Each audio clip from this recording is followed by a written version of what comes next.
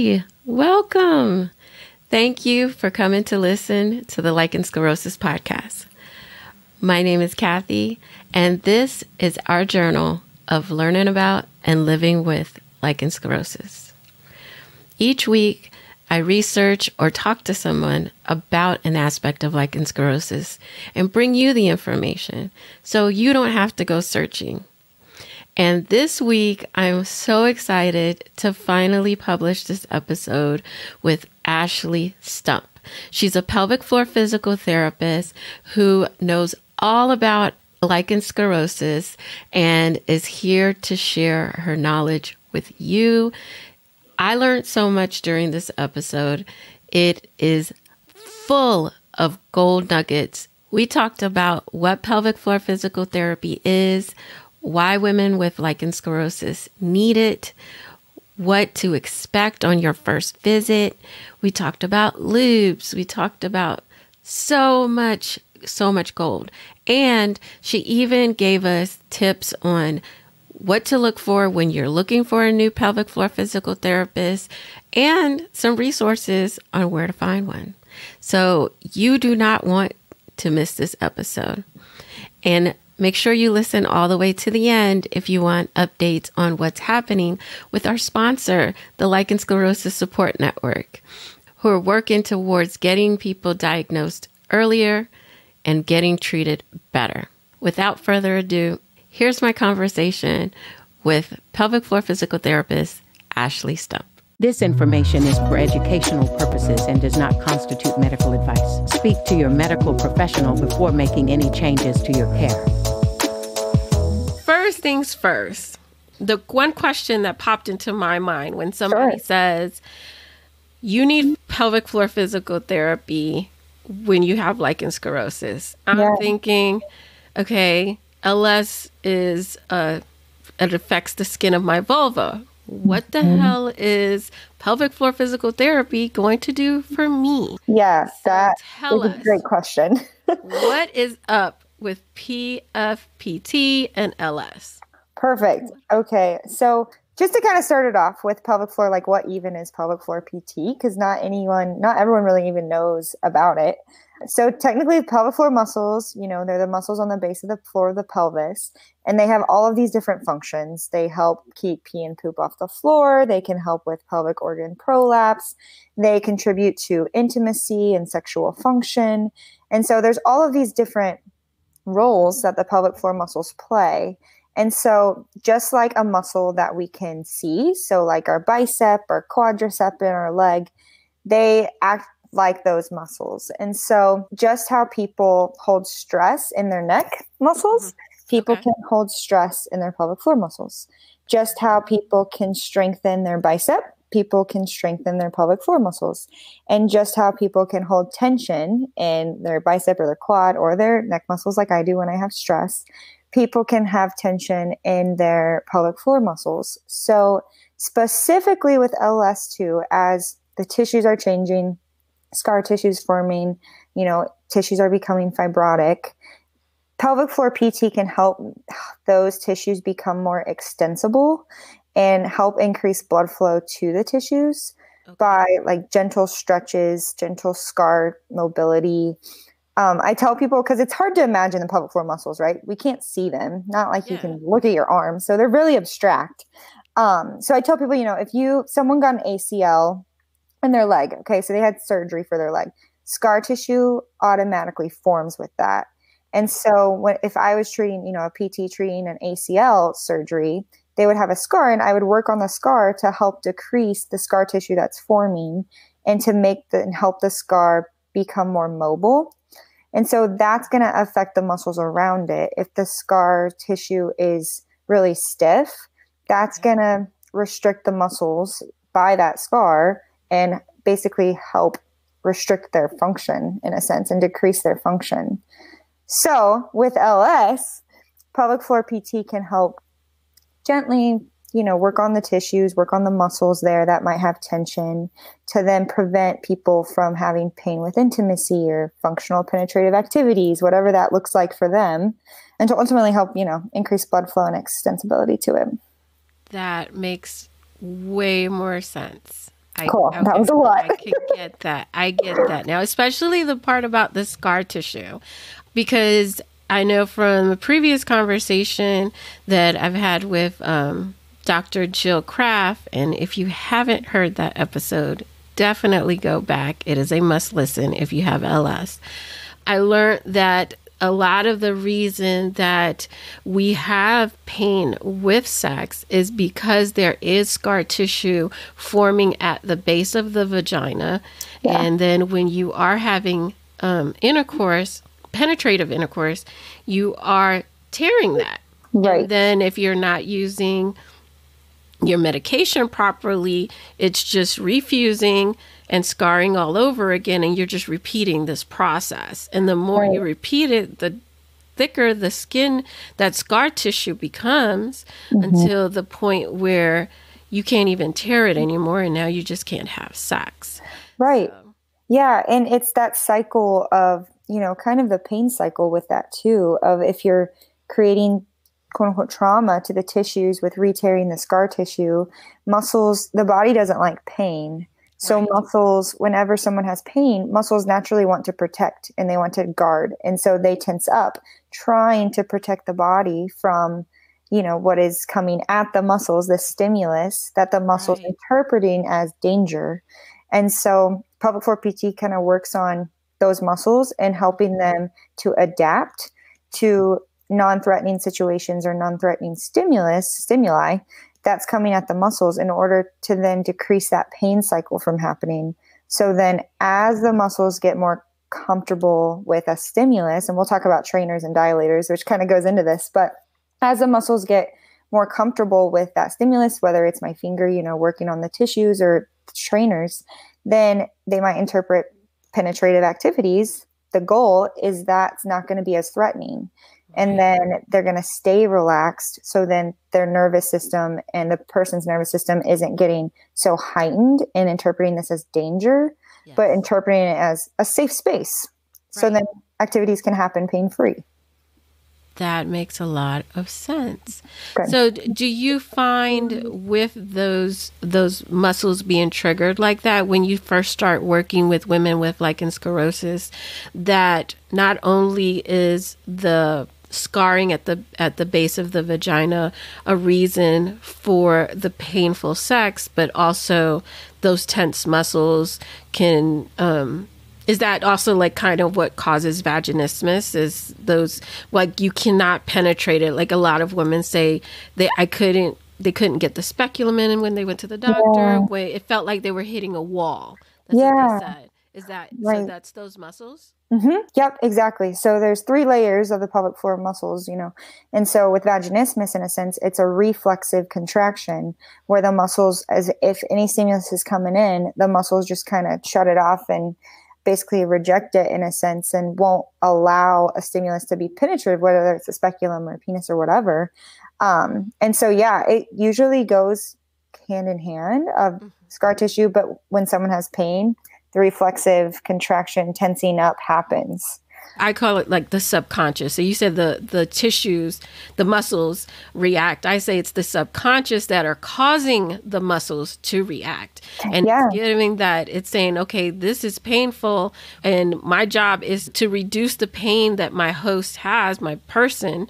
And so if I associate sex with pain, then I'm going to do whatever I have to do to not have sex. And that is, we're going to close those muscles up and there's not going to be any sex, which means there's not going to be any pain. Yes, exactly. And the body holds emotions in the muscles. The body holds trauma in the muscles or in the body, so that mind-body connection, even though pelvic floor PT is treating muscles, I incorporate nervous system training, the mind-muscle connection, mind-body connection, so important, especially for intimacy and, those activities, whatever it looks like. When do you think is the right time for a woman with LS specifically to start pelvic floor physical therapy? Yeah, that's a great question.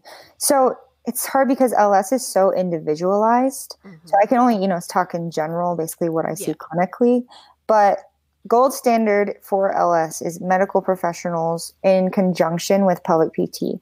So I encourage for those that have LS, just to find a pelvic PT to get on your network, on your board, on your health team. Yes. You might not, it might be fluctuations, right? It might be, okay, right now I'm having painful intimacy. Like, I think I need to get screened and checked out. So then once you have a pelvic health person on your team, then you can get screened, you can get treatment. And then, a couple months or so down the road, you might be good. And then, but still you have that person on your team. So then, in the future, you always can go back to that person, your pelvic health PT, as you're going through this journey of having LS. Yes, I call it a journey as well, and I'm always preaching that it takes a team. Yeah, it's totally. not just one. It's not just your LS doctor who's helping you. You need you need to see a therapist, a counselor. You need a pelvic floor physical therapist. Totally. You need all of these people working together to get you healthy again. Totally. So I love that. I like to also say, find someone that you vibe with. Like, it's so important that you find a pelvic health PT. I mean, any doctor, honestly, on your health team. But since I'm talking about pelvic health PT, finding someone that you vibe with. And if you don't, like, let's say you talk to them on the phone, like, call them, get to know them, or your first appointment. If you don't feel comfortable, like, you have the total right to just keep searching, because that's going to ultimately help your health journey. If you can trust your pelvic floor PT and vibe with them as you progress and go on. Yeah. Oh, absolutely. Especially since this person is basically going into your most intimate parts. Totally. I mean, there's not a lot of people that you're not sleeping with that see your vulva, right? Or that touch your vulva or stick their fingers inside of you. So you absolutely have to have a trust and be able to have this connection with this person, that you feel confident in what they're doing, that they're looking out for your best interests, that you feel confident in their education. So are there some questions that we should be asking when we're looking for a pelvic floor physical therapist? That's a good question. So I would ask them their experience, if they know what lichen sclerosus is, if they have experience treating it. I would ask for them to maybe talk through what it might look like for their initial evaluation, just to get a heads up of if the person, if there's a chance for an intravaginal assessment, if the PT likes to do that on their first time, or have them talk through what that would look like from that pelvic health PT's perspective of what that might look like. I find that that's really helpful. And no matter whoever calls me, I tell them, this is what you could expect on your first time, and if you're not comfortable, we don't have to do that, but there's a chance that could be a possibility in the future for an intravaginal assessment or an external assessment. Yeah. So I would encourage them to ask those questions for sure. So let's go through, what is your typical first time evaluation with a woman with lichen sclerosus? Yeah. Walk us through what that would be with you. Because I know, like you said, there's everybody's different, but. Totally. Yeah. Everyone's so individualized, but kind of in general, I always tell patients, today is going to be a lot of talking. I'm going to figure out your whole health journey. The floor is yours. So tell us to me from the very beginning of your journey, like, what does it look like for you? What are your symptoms right now? What are you feeling? So at the beginning, we do a ton of talking. I ask a lot of questions. And then from there, I also say I like to look at the body from head to toe. So I say I might watch you walk, just because musculoskeletally, things can affect the pelvis, even though lichen sclerosus mainly affects, vulva and everything. I still look at the body from head to toe too, just to find some muscle imbalances that could contribute to certain symptoms. And then sometimes I take flexibility, strength of legs. And then I always say, based on your comfort level, there is a chance for an intravaginal assessment this session. And then I explain that. Just for everyone that's listening, with me, it's finger and lubricant. There's no speculum, there's no stirrups, nothing like that. And it's a way for me to assess directly the pelvic floor muscles.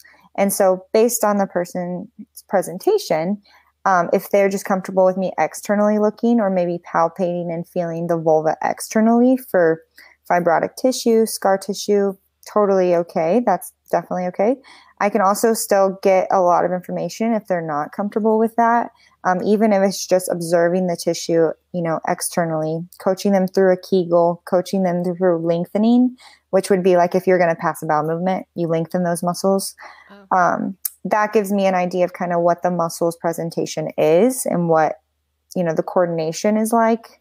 If someone has a lot of tension, they may not be able to lengthen those muscles as optimally as we want because the muscles are just in a shortened, tense position. Right. In other words. And then for the intravaginal part, finger and lubricant. And then it's a way for me starting superficial, rest at the opening, and then assessing right and left the pelvic floor muscles. And I tell them it's open communication. If it's painful, I'll always let you know before I go deeper.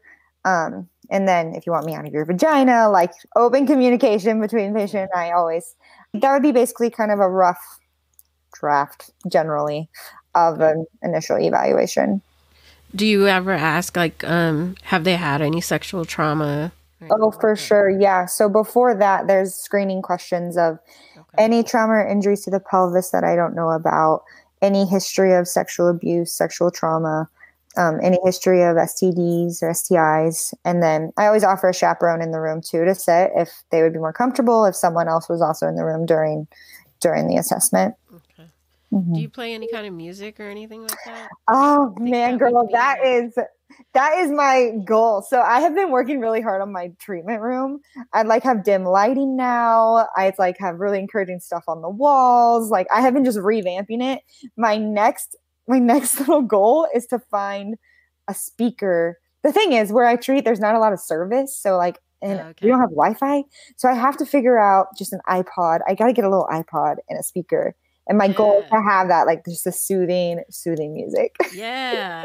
Yes. I would see how that would kind of help to calm the body. Totally. And get in a good mood. So that's so funny you said that. It's literally my next step. Okay. I like it. So when I come see you, I'm going to have the music I will try to have the music right. Yeah, that's my goal. Awesome. Does pelvic floor physical therapy help with any clitoral adhesions, clitoral fusing? Because I know we talked about, fusing and scarring at the base of the vagina, but what about the clitoris? Yeah. So it does. And it's very similar to, if scarring was at the base or of the opening, the perineal body. Gentle scar tissue release, basically, how do I say it? Soft tissue massage in a sense to try and decrease that fibrotic tissue and basically to the degree of that. So it's very gentle, but it can help. Those tissues are very similar to the tissues, at the base. They're a little more sensitive, obviously, but can help with those symptoms as well. Can you tell us a story of somebody that you've been able to help and where they started and where they ended? Yeah. So I have multiple patients that have pain, pain with intimacy. And so let me just think of a specific case. So, first initial evaluation, unable to have intimacy. So functional penetrative activities, intercourse, with this specific patient, penis into vagina. And so unable to, and then nervous system really heightened. So very fearful. And then that plays a role on self-esteem and how she views herself and, negative self-talk. And so then it was affecting her relationship. And so the first evaluation was a lot of just education about, the nervous system in itself and how the nervous system also plays a role with everything and muscles and all of that. And so we started very, very gentle on perineal body, stretching it a little bit. And then we moved that. So then it was able to insert with my finger and lubricant and assess all the muscles. And they were sensitive to her. Some were painful. And when I was evaluating, definitely tension was there. I like to describe it to patients as a muscle that doesn't give. So if you would push on a relaxed muscle, the skin under it would give in a sense, but a really tense muscle, it's like a knot. It's hard. Like when you hold it and it's just hard. Yeah, totally. Yep. So some of her pelvic floor muscles were like that. And then whenever I feel that, I like to tell them, like, I never want them to be in more than like a 3 out of 10 pain when I'm assessing them. I don't want them to be white knuckled, feeling like they got to push through it.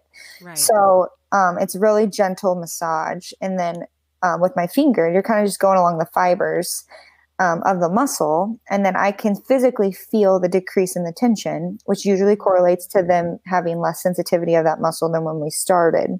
Okay. So it was quite a few sessions of my finger working on those muscles. And then we got to a point to where after my finger was pretty benign and non-threatening to her, we were progressing that to vaginal trainers or dilators.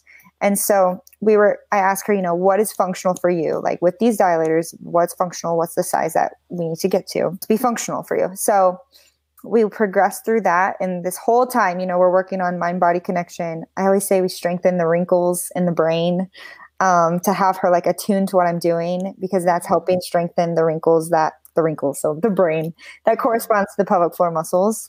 Yes, in a sense, to get that connection stronger.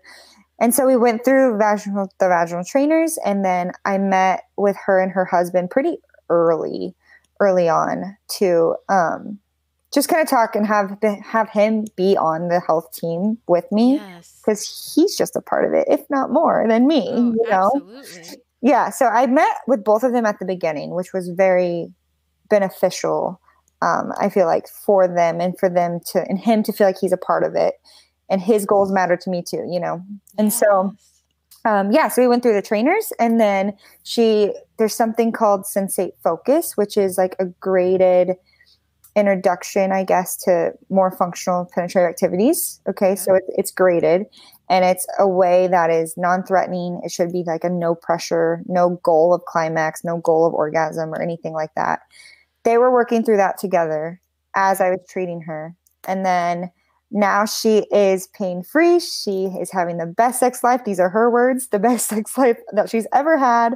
I love that. I love that very much. Yeah. One of the members in my group, she just went through a 4-month journey with dilators. She hadn't had sex in a year and a half because it was so painful. Yeah. And she followed a pelvic floor physical therapist protocol. Is a book called Sex Without Pain by pelvic floor Dr. Heather Jeffcoat. She did it for 4 months, and now she's like a nymphomaniac. This is the first time she said that she could ever remember in the 19 years that she's been having sex that she does not have an ounce of pain. That's amazing. She has multiple orgasms. That's amazing. Sex multiple times a week. And I love that. That's amazing. And that's how, that's very similar, because the patient I'm specifically talking about said her whole life she's had pain, but she just thought it was the normal, Right. She just had to put up with it. And so rewiring the brain in a sense to think of sex as non-painful is a process too. I love the fact that not only are you working on the tissue and the muscles, but you're working on the subconscious and the brain and like you said, the self-identity, the self-consciousness. I mean, not the self-conscious, but I guess the self-consciousness, the ego, the self-confidence. Totally. Because that is huge. And especially with women with LS, like just for me personally, that was a major, major thing for me, is that my self-esteem went from, I just knew I was the shit and I knew I was hot, and to where I was just like, okay, I guess you're not that hot. And, and then I started treating myself differently, and I had lost 50 pounds and I gained the 50 pounds back plus some. And it's been a process just to get back to where I feel that self-confidence. So love the fact that you're working with these women, not only to bring back those relaxed muscles and to make that space in the vaginal opening, but to make that space in the subconscious and in the brain. It's so important. We are not just physical people, right? We're emotional, spiritual, physical. Everything's connected. I love that. So you talked about trainers. What exactly are trainers? Yeah. So you might hear both. Vaginal trainers, dilators are the same thing. Okay. So basically they're used to help adapt muscles in order to be able to have penetrative intimacy activities, or even tampons, speculums, anything that's basically functional penetrative activities. That's what I like to call them, but in a non-threatening, pain-free way. So I'll show and describe what they are, and that might make more sense. So there's all these different sizes of them.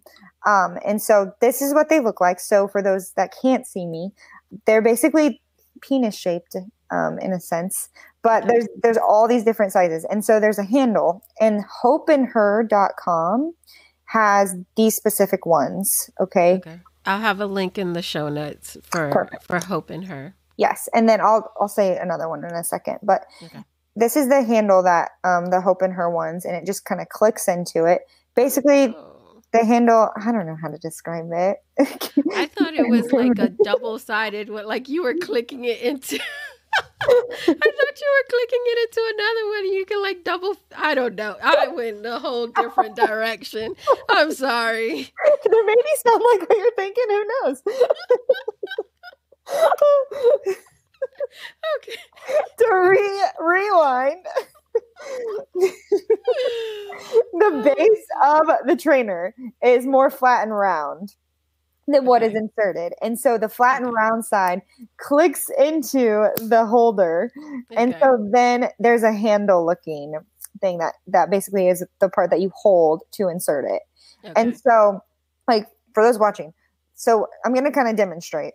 So what I do if I'm treating patients with vaginal trainers and dilators, I put just like one finger pressure at the end of the trainer. Okay. And so I'm not forcing it ever. It's just kind of it's only one finger pressure. And so as I'm inserting it, let's say, the muscles are relaxed, it's going in. And then let's say they get tense at a certain depth. Okay. Or like a certain size. If they're tense and I feel that resistance here, then honestly, I'm just meeting the resistance where it's at. So I'm just kind of keeping it there, one finger pressure, just enough that the muscles can know something is there, but not enough to where it's like dangerous to them. Okay. Or, as a threat. Yeah. Where they want to tighten up more. Stabbing them with it. Right. Yeah. Slowly inserting. Exactly. Okay. So you'll find that as I'm here, and then we're just chatting it up really, like you're just kind of letting time go on. As time goes on, the muscles will adapt to what is being inserted. And then they'll start to relax because then they'll be like, oh, this is an okay thing. My pain's decreasing, all that. So as they relax, it might insert a little more. And then if it tenses up, I'm just keeping the pressure on. And so there's a process to this. So I tell patients as they're doing this at home, I want to keep it 3 and under. So 3 out of 10 pain or less, because anything more than that, the nervous system senses it as a threat, and that's not helping us at all because we want to kind of keep nervous system in a relaxed state. And so I tell patients, get in a comfortable position. If you want to play some music, some patients do it in the bathtub. Some patients prop themselves up with pillows on their bed or on their floor. Make it an experience that is relaxing in a sense. Yeah. And so I have them never go through more than 3 in one session. So example, and granted disclaimer, this is so individualized to each person. This is just general, kind of in general. If it like goes in, glides in, no tension, nothing like that, then they have the green light. Okay, let's go to the next size. And so then they'll do the next size, but never more than 3. And I never do more than 3 in one session either. Like even if a patient has like the 3 sizes I think we're on and that we've been progressing to, if one session, all of them are like pain-free, all good, they glow, like minimal resistance, I don't just keep going. 3 is the limit. I have also patients use these before intimacy to just help the muscles kind of get adapted and used to the stimulus in a non-threatening way before moving to intimacy. And that seems to help them well as they're progressing to this journey of having pain-free. Okay. In the course, right? And so they get bigger. What's the biggest? Maybe that's not an appropriate question. I'm like purposely not showing you the biggest one in case people are watching. Yeah. Okay. Yeah. Don't do that. Don't do that. Fighting. Like, oh my gosh. You're good. You're good.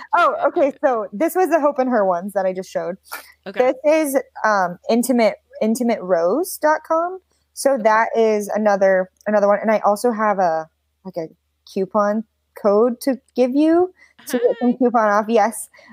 This is more silicone, so it's more flimsy than. So do you recommend the silicone over the plastic, or?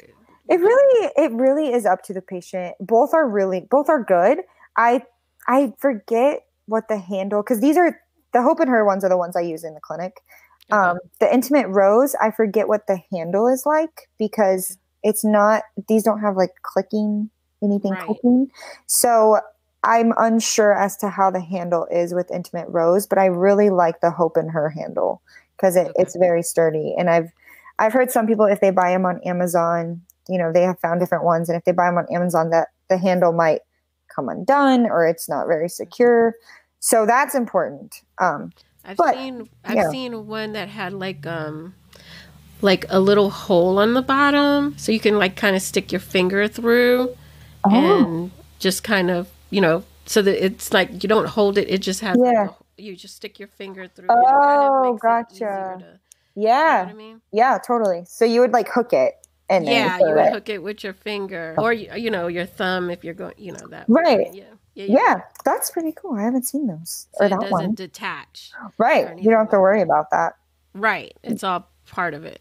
So now we're talking about inserting this into our vagina. Obviously, we need some kind of lubricant. Yes. So let's talk about lubricant. Yes. So there's so many different lubricants out there. My recommendation would be to stay away from the ones that have a ton of ingredients or, that have like fancy names, I guess. I don't know, but keep it basic. Keep it basic. Keep it as basic as you can. Good, clean lubricant. So I have some names that we can post too, but Uber Lube is good. So this is water-based.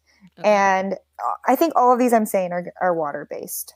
Uber Lube is good. It's definitely good too if you have like issues with dryness during intimacy too. Uber Lube is the one I recommend with that. Good Clean Love is another one that this one is organic specifically, and it's all natural ingredients. And then Desert Harvest, I think it's just desertharvest.com, but they have lubricants with lidocaine specifically in it. Oh. So that can help with pain. And I have had patients like Desert Harvest a lot for that. And then what I treat in the clinic with, it's called Slippery Stuff. And so I've heard of that one. Yeah, that's the one that I use. And then these are just samples that I have. Oh, and just a disclaimer with these. I know that, topical medications or anything like that for the vulva area, don't put the medication on and then do the lubricant in trainers in a sense, because just the mixture of the lubricant and the medication that could possibly, take the medication off or something like that. So that's just like a tidbit. Yeah. Information with so how long should we wait? Like, let's say, so do you just like, is there like a certain amount of time we should wait, or should we just not do it that day? Like if it's our day because if we're on a maintenance and we're doing twice a week, should we just skip the dilators on that day or just do it before we put it on our clobetasol? How do you Honestly, either one. So you can just not do it that day or do lubricants first and then follow up with the medication. So when we're working with the trainers, do you feel like someone could just like go to YouTube and kind of just watch a YouTube video and start doing this by themselves? Or do you highly recommend having a pelvic floor physical therapist kind of teach us how to do it? Yeah, I would recommend going to someone to teach you, a pelvic health PT, just because there's so much out there, and everyone presents differently. So someone that I might recommend, let's start with the smallest one, this is how I want you to do it, could be vastly different from someone who has more scarring and might not be ready for trainers yet. And so even if they think they're ready for them, they might benefit a lot with just kind of finger and manual work on the scar tissue and tension before going right to the trainers. And then too, just, those with LS, the tissue is very sensitive. So it's important then with the education component of, okay, if you notice bleeding, when you're doing it, that could be too much. We need to think about dosage in a sense and maybe how you're doing it. So there's all of these different factors coming into play that you wouldn't get if you watched just a YouTube video and went for it in a sense. Right. That makes a lot of sense. Going back to the lubes. What if the doctor said they only wanted us to use natural oils like coconut oil, olive oil, and things like that? Can we use that as a lube? Can we bring our own lubes? Absolutely. Absolutely. Yeah, absolutely. Any of those are basically green light, fair game.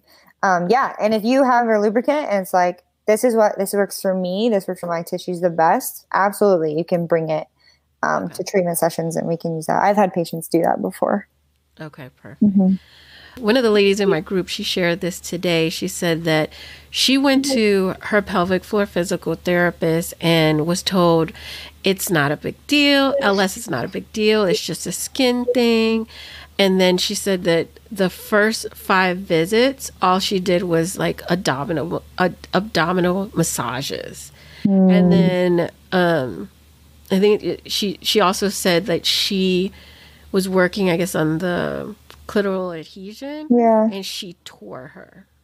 Oh my goodness. So yeah, she's not had a very good experience with pelvic floor physical therapists. Yeah. And I think that again, that just messes with that subconscious that this is the person that's supposed to be helping you. Totally. Yeah. And they're doing the opposite. Totally. So. Oh, my blood pressure. My heart hurts for her. My blood pressure's up. Yeah, we told her it's time for you to find someone new. Yes. Yes. And that's why, and I love how you brought up what should they ask. I mean, what should they ask? I highly recommend calling if you find, and I can give you some resources to find a pelvic health PT wherever you are. That would be amazing. But, that would be amazing. Is there like a certain website or anything?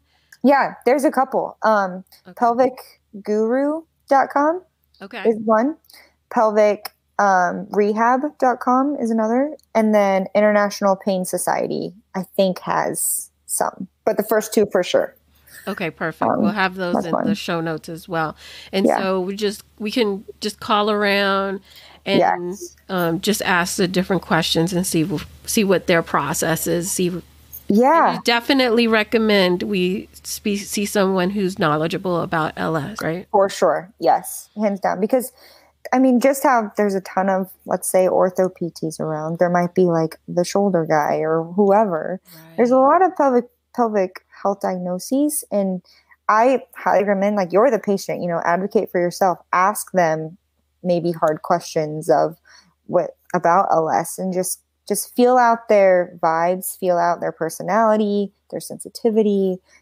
All of that is so important, especially so, with that person that told you that story, that doesn't happen. That breaks my heart. Yeah. It's unfortunate that there's, people who in all professions, not just, not just pelvic floor physical therapy, but in all professions that just should not be there. Totally. Yeah, for sure. I know we discussed a little bit about who's ready for pelvic floor physical therapy. Yeah. I know you created a kind of quiz or screening for us. Yes. Tell us a little bit about that.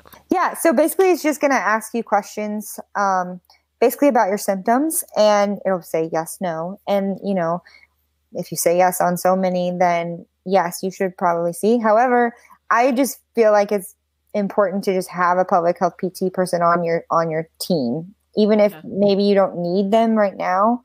Start looking, at least finding someone that you feel like you vibe well with, because it's a journey, like what you said, and there's such a spectrum. And so that can just be comforting in itself to know that you have someone on that side of your team. So some specific questions, we talked about them today a little bit, but if you have pain with intimacy, that's common, but it's not normal.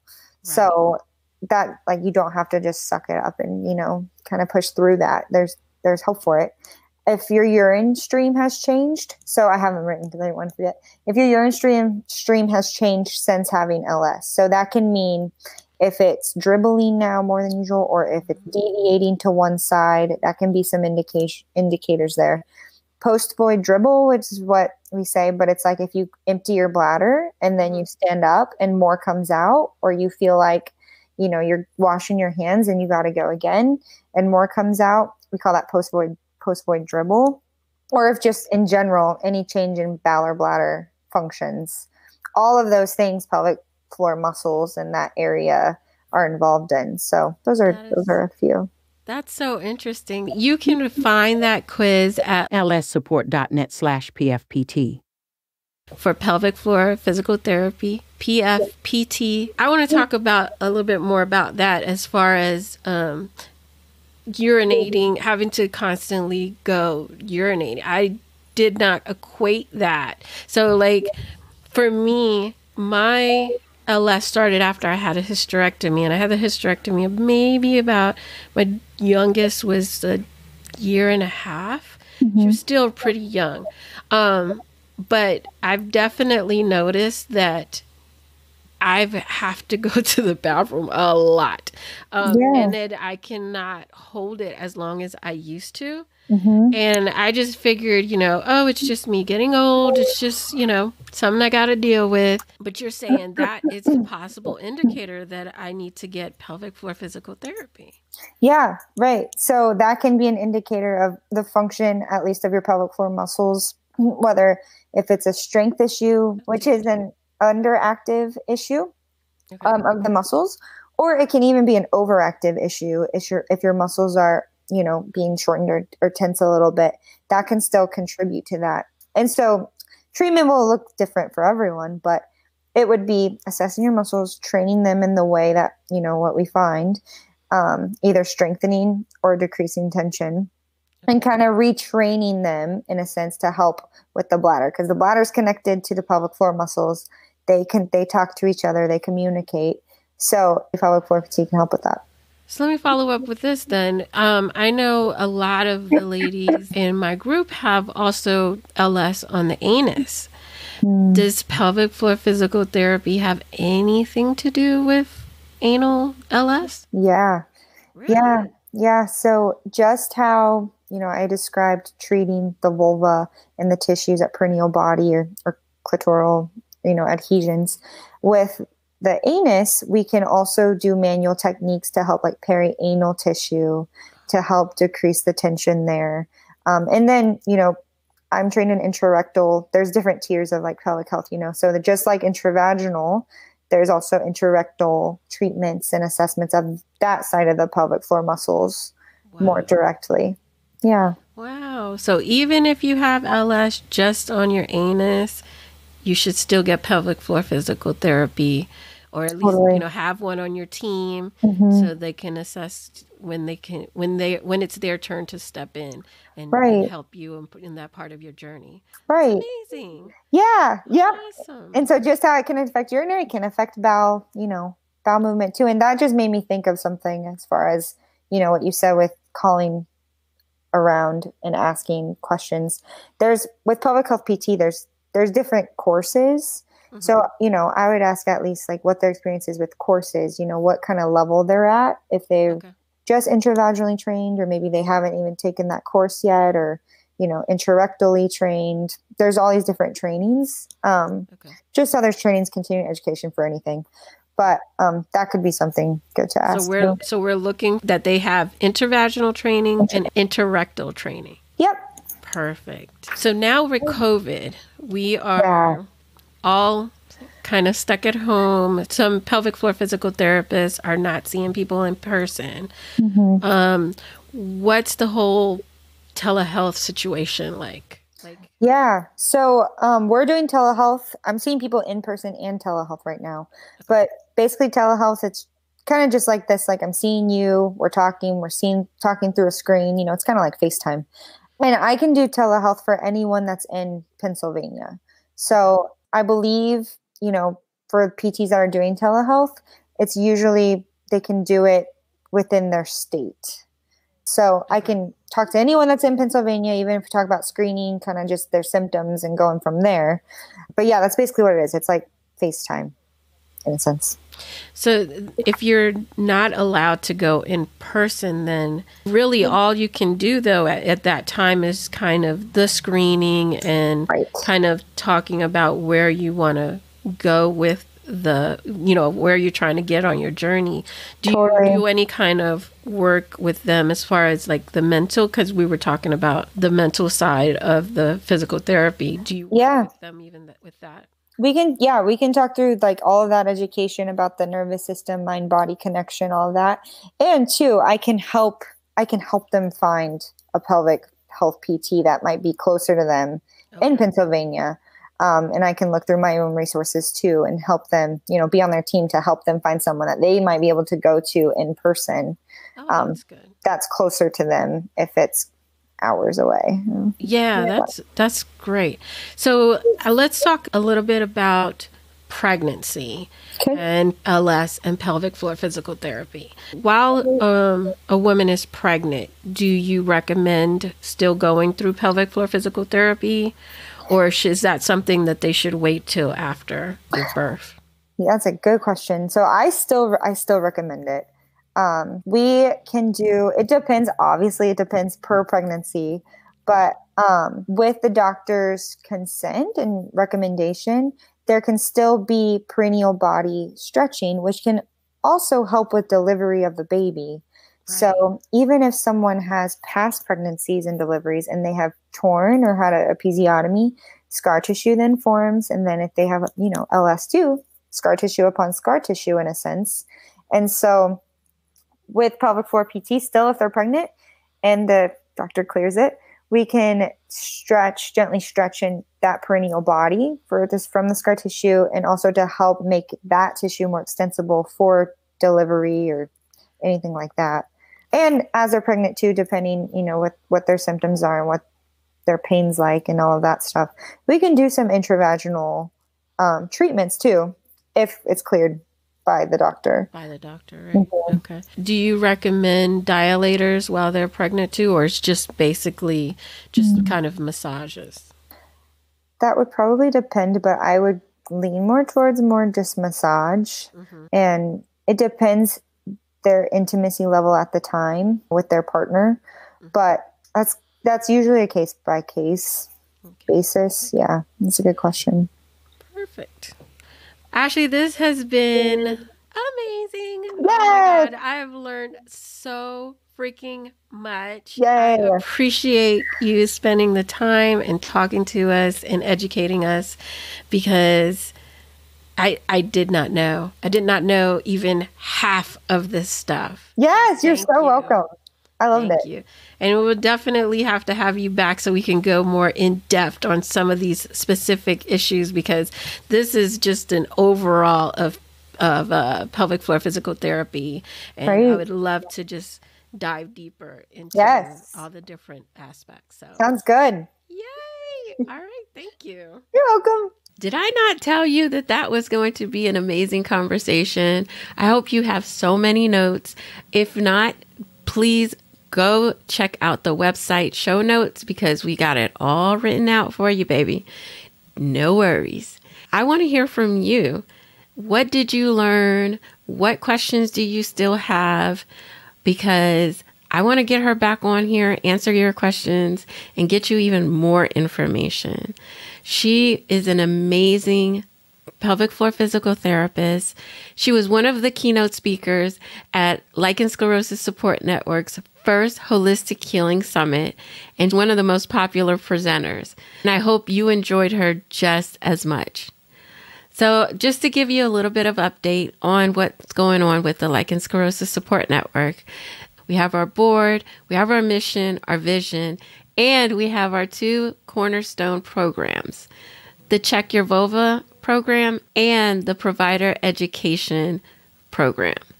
Both of these, working simultaneously, are going to help people get diagnosed quicker, make sure they get the treatment and the care that they need and deserve from doctors who are knowledgeable and know how to give the resources that are available to patients. If you can, support Lichen Sclerosus Support Network. Their links will be in the show notes, and spread the word, because without people knowing about them, they won't be able to complete their mission.